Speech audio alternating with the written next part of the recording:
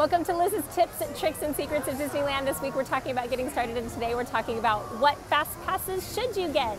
If you're going to Disneyland, you're going to want to go immediately to Space Mountain and Splash Mountain. Those will be the longest lines with the hardest fast passes to get. If you're coming to Disney's California Adventure, Radiator Springs Racers is going to be your hardest fast pass to get. It's about 10:30 in the morning, and you can see that they're already sold out. Guardians of the Galaxy still has a few left, so make sure Disneyland, Space Mountain, Splash Mountain, Disney's California Adventure, Guardians of the Galaxy, or Radiator Springs Racers. Good luck. Next week we're talking about nighttime entertainment.